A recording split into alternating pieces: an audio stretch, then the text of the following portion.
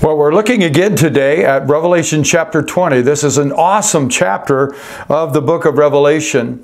And we're going to finish this chapter by looking at what is the second death. Let me read for you this scene that we've been examining, the great white throne judgment that will happen at the end of the age at the coming of our Lord Jesus Christ. In verse 11 through 15 of Revelation chapter 20, we read these words.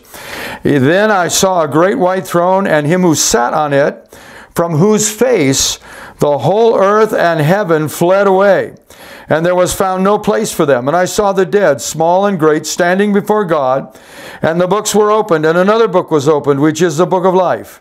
And the dead were judged according to their works by the things which were written in the books. The sea gave up the dead who were in it, and death and Hades delivered up the dead who were in them, and they were judged, each one according to their works. Then death and Hades were cast into the lake of fire. This is the second death. And anyone not found written in the book of life was cast into the lake of fire. Well, when it says this is the second death, what does that mean? Well, the second death is the casting into the lake of fire. In other words, it is eternal rejection from the presence of God. We saw back in Revelation chapter 2, verse 11, about overcomers and a reference to this second death. He who has an ear, let him hear what the Spirit says to the churches. He who overcomes shall not be hurt of the second death. And earlier in Revelation chapter 20, verse 6, blessed and holy is he who has part in the first resurrection. Over such the second death has no power, but they shall be priests of God and of Christ, and shall reign with him 1,000 years. So if you have part of that first resurrection, which we believe speaks of the new birth experience, a spiritual resurrection, if you have part of that resurrection, of that eternal life, then you will never be hurt of by the second death. And in Revelation chapter 21, verse 8, but the cowardly, the unbelieving, abominable, murderers, sexually immoral, sorcerers, idolaters, and all liars shall have their part in the lake, which burns with fire and brimstone, which is the second death.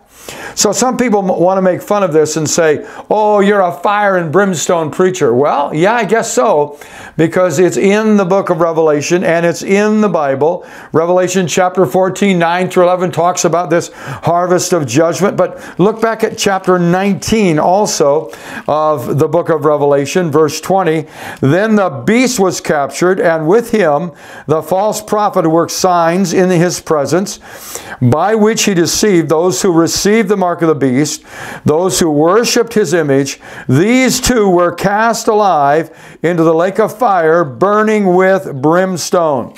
And so there you see the devil and those that aligned with him are cast into this lake of fire that's burning with brimstone. Jesus spoke of eternal fire, Matthew chapter 25, 41 and 46.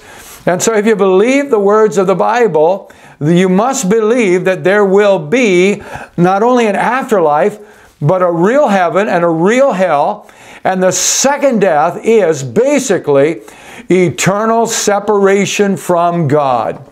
So if you've been born again and your names are written down in the Lamb's Book of Life, you're not going to be thrown into that lake of fire. You will not experience the second death. If you are living an overcoming life, Revelation 2:11, you will not be hurt of the second death. That fiery lake of burning sulfur, this is the second death according to the Bible.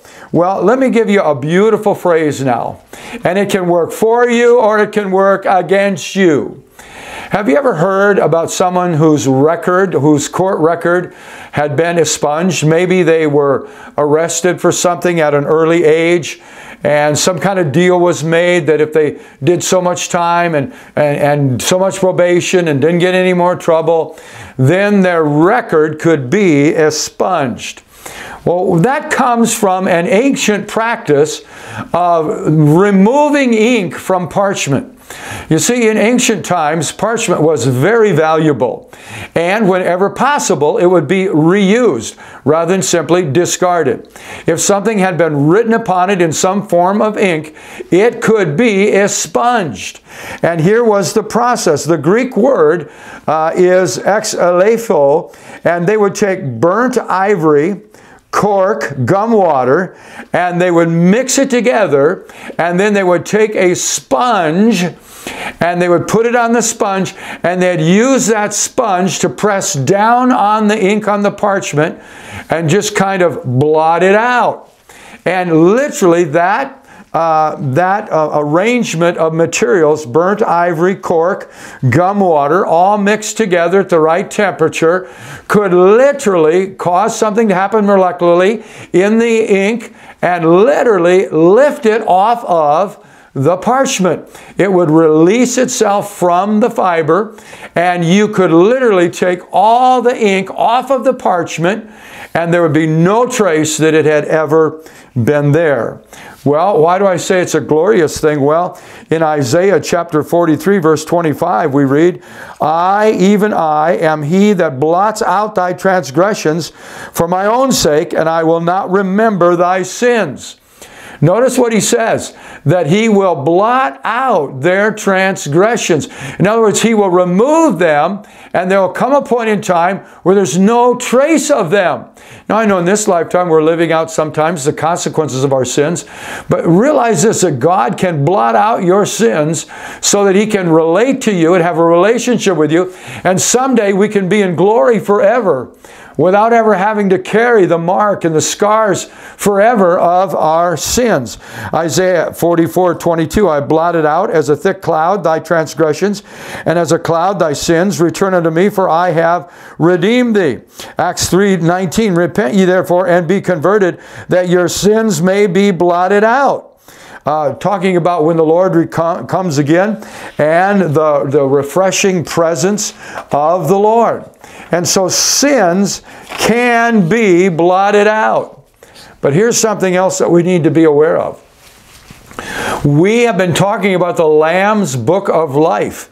And if your name is written in the Lamb's Book of Life, you will not have to fear the second death. You will not be hurt by the second death. You'll never be cast into that lake of fire and brimstone that burns forever. You don't have to worry about that if your name is written in the Lamb's Book of Life. But listen to these words from Revelation chapter 3, verse 5. He who overcomes shall be clothed in white raiment, and I will not blot out his name from the book of life, but I will confess his name before my Father and his angels. So there you have it. I will not blot out his name. Why would God say such a thing? I will not blot out his name. Remember when Moses was appealing to God in intercession for the sinful people of Israel after they made the golden calf? He comes before God and he's asking God to forgive the people, and he says this. He says, yet now, in verse 32 of Exodus 32, yet now if you will forgive their sin, there's a pause, but if not, I pray, blot me out of your book which you have written. And that refers to Old Testament thoughts of a book of citizenship, of those who were the citizens of God's family, of God's kingdom. So Moses said, if you're not going to forgive them, then blot me out. Wow, what a statement to make. In the Psalms, in verse 69, in verse 28 of Psalm 69, let them be blotted out of the book of the living and not be written with the righteous. So there is indeed a blotting out. So it is possible for some to be blotted out. Well, let me say this. Either your sins will be blotted out by the blood of Jesus Christ, or your name will be blotted out and it will not appear in that book of life. So either your sins have to be blotted out or you will be blotted out. Now, I know that we look at that, we say, well, if I have my faith in Jesus Christ, that's why the Bible talks not only about having faith in Jesus Christ, but being a disciple, following through on your faith in Jesus Christ, and living as the Bible proclaims you to be an overcomer.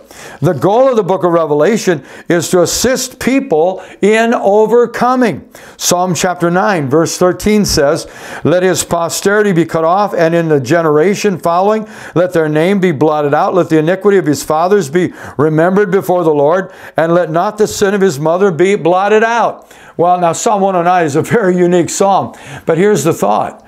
If your name is blotted out, you're lost forever. But if your sins are blotted out, then you are saved forever. So again, I ask you the all-important question. Do you know beyond a shadow of any doubt that when Jesus Christ comes again and you stand before that great white throne judgment, that every man, woman, child who's ever lived will stand before the white throne, and the books will be opened, and you will not be saved by the book of the law. It'll only be recorded how you broke the law. And the book of works will be opened, and you cannot be saved by good works, but it'll also be recorded all the evil works and thoughts and deeds that we did.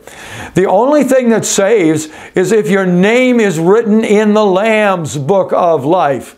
And so when that page is opened and we look up your name, so to speak, to follow through on the picture, will your name be there? Or will it have been blotted out? You can know beyond a shadow of a doubt that you will go to heaven forever. That your name doesn't need to be blotted out of the Lamb's book of life. Instead, you can have your sins blotted out. Why don't you thank Him for that right now? And just say, Jesus, I thank you for blotting out my sins by your blood. You're going to help me overcome in this lifetime. And in the next time, I can enjoy eternity with you forever, because my sins were blotted out, not my name blotted out. Well, how do you get your sins blotted out? If you confess your sins in true repentance, He is faithful and just to forgive you and to cleanse you from all unrighteousness. My friend, it is so important that as a believer, you also learn to live as an overcomer. And that's what the book of Revelation is really all about. The triumph of the Lamb, even over against the forces of evil, against the dragon and the beast and all the symbolic pictures of evil and Satan. They're all against the church, but the Lamb triumphs and His blood is greater, and your sins can be blotted out. Your name can be written in. And when that great day comes that you stand before that white throne and the books are open, yours will be a day of rejoicing and reward. For we all will stand before the judgment seat of Christ. And so for those that are lost, whose names are not written in the Lamb's book of life, they will be cast into that lake of fire that burns forever and ever. And theirs will be a judgment, unto lostness for all eternity. But what about for the righteous? It will be a judgment unto rewards. Everything you've ever done for the Lord, every thought you've ever thought, every prayer you've ever prayed, every burden you've ever carried, all that you truly did as unto Jesus will be rewarded on that day and for all eternity. And so, my friend, live today in light of this great white throne judgment. Thank Him every day for His salvation that is only through His blood. Not through the law, not through works, but only through His blood. And thank Him for the assurance that as you confess Him before men, He will confess you before the Father. It's as if, now I'm picturing this, but it's as if the book is opened up and He will say to the Father, see, there's their name, they're mine. There's His name, there's her name, they're mine. I confess them as mine before you. So continue to confess Jesus. Continue to allow the Spirit of God to work within you and the Word of God to rise up within you so that you can live a truly overcoming life. For if you overcome, your name will never be blotted out, but rather your sins will be blotted out. Well, we're going to continue our journey through the book of Revelation. We only have 2 chapters to go in this great book. But the next lesson, we're going to see a new heaven and a new earth, because the former things pass away. And I trust that you have already become a new creation in Christ. 2 Corinthians 5:17, with old things passing away and all things becoming new.